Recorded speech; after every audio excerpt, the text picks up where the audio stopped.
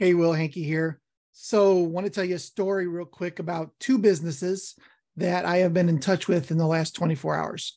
Yesterday, my wife and I discovered some wet two by fours in the basement, and along with those wet two by fours was some mold.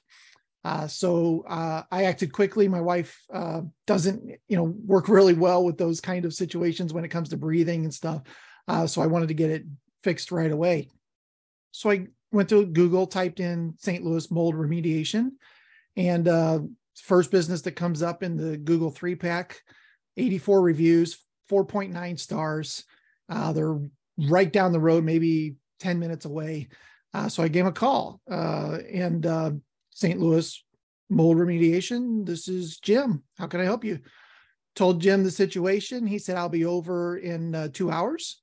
Came over, looked around. Turns out we went to school together. Gave me a bid that was way lower than it should have been. And I said, let's do it. So he got me to sign something. I gave him a deposit on his phone. And 9 o'clock this morning, the crew shows up. They look nice. They've got a good looking van, and introduce themselves, come downstairs, do the work in about 4.5 hours, and asked me to come down, show me what they did, explained anything that I needed to know, pulled out the little phone thing, took my credit card for the difference, and told me that I needed to get a hold of a plumber. So the day before, when I was getting the bid on the mold job in the first place, the guy said, well, you're going to need a plumber to actually fix the pipe that's leaking in the first place. And I know somebody. I'll give you his name, his number. He's a master plumber, and should be a pretty quick fix. So he gave me that information. So after the guys left today, I dialed this guy up, and he answers the phone. Hello. Yeah, is this Jeff? Yeah. And I tell him my situation. All right, send me some pictures. I'll call you back. Okay. So I went down, took two different pictures from two different angles, sent them to him.